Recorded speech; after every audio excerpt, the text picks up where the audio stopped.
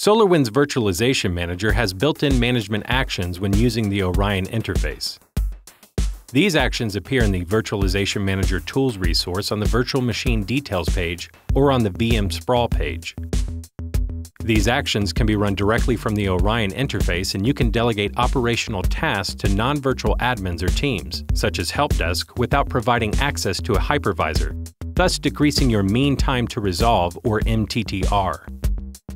Management actions are divided into Power, Snapshot, Resource Change, and Migration.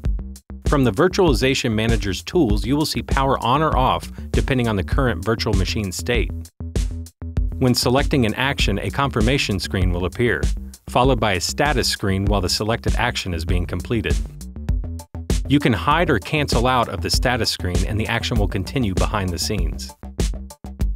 Create a snapshot using the default name or create your own custom name.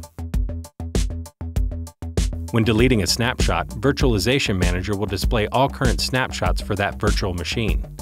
It will show you where your current image is in relation to all other snapshots. You can delete an individual snapshot, or you can select the option to delete all children of the selected snapshot. You can add or remove CPU or memory to a virtual machine as well. The default values are what is currently allocated to the VM. If a VM is under or over-provisioned, a recommended value is provided. By default, a VM will be powered off, the resource changed, and then powered back on. If your environment and VM support a hot add, this option can be unchecked.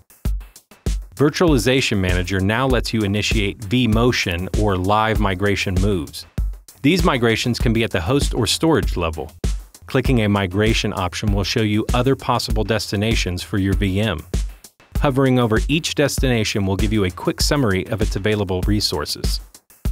Select the destination and hit Relocate, and now the VM will be moved to another host or storage device. For more information on Virtualization Manager, visit solarwinds.com/virtualization manager.